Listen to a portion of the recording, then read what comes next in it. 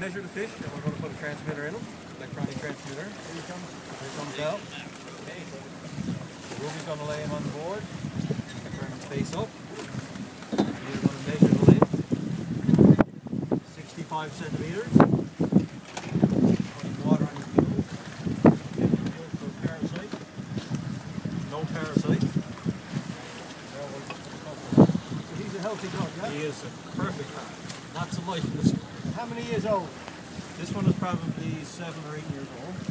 So we've got a little incision in the belly.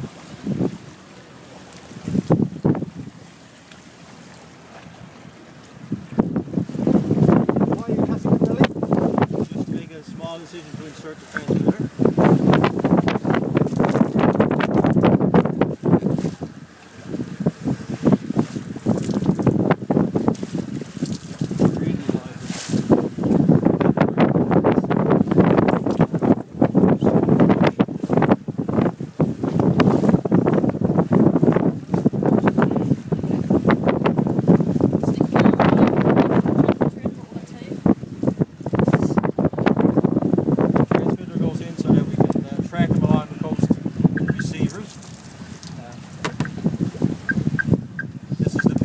In the ocean that the receiver picks up along the coast.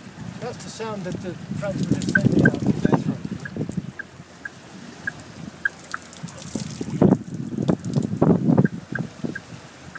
Well, obviously that's not big enough. It really is. Yeah. Once you've got that transmitter in there, leads in. Oh, put a couple of sutures there. You can stitch them up. We'll stitch them up again. What is the transmitter going to tell you? It tells us where the fish travels along the coast because we have receivers along the coast. So it picks up the signal as the fish swims by. You get a shot of the tail maybe on the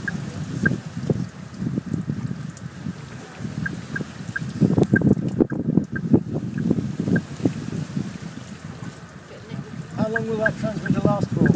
This one will last almost 3 years. Wow. Yeah, so we get a migration route every year.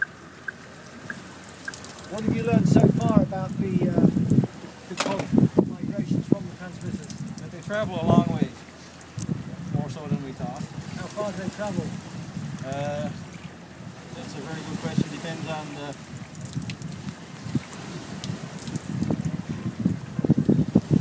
They can certainly travel a long distance in a short time. We've had them travel 70 miles in less than a week.